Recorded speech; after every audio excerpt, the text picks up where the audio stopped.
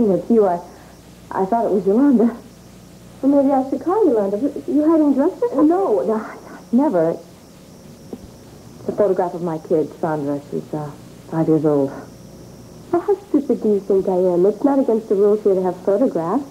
Well, there is for this one. Yeah, I gave her up for adoption. I was real upset after I did it.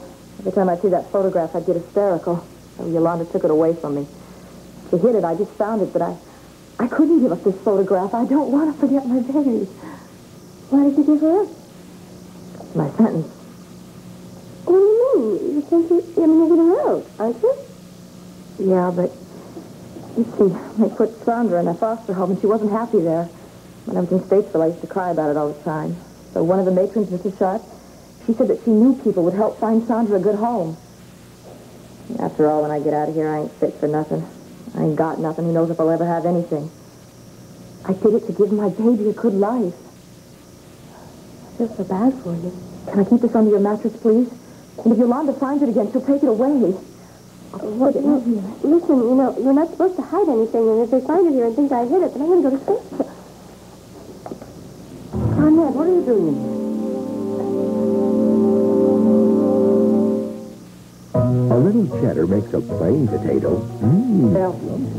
Yes, but she was just telling me what my duties are.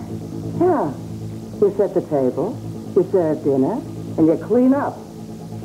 I think I can handle that. Fine. Gardner, go to your own room, please. Right. So where's your roommate? I don't know. I guess she's still working over at Heavenly Hat. Oh, no, she better get back by curfew. You got a job today? No.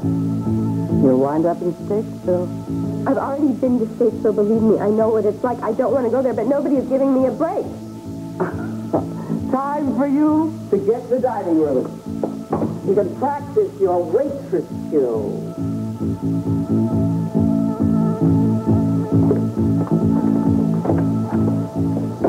That's my hand. Not fast enough. It's cold. It can't be. Where's my water? Just a minute.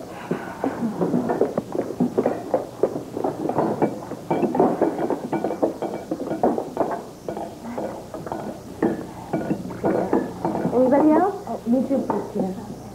You're saying please to a baby napper. Tina didn't do that. Gabrielle did. All right. Tina just kept it a secret. Martina, you're late. I'm sorry. They kept me longer than I thought. Look how my glass fell over. You knocked that over on purpose. Say what? She knocked over that glass, so I have to clean it up. I think she should have to clean it up. Oh, Tina, Abby doesn't have duty. You do. Gabrielle, go get a Nathan. You've got kitchen detail, too. Come on, move it, both of you. Yeah, and just don't touch my food and poison it. You missed the spot. Nothing lower than a woman who takes somebody's kid.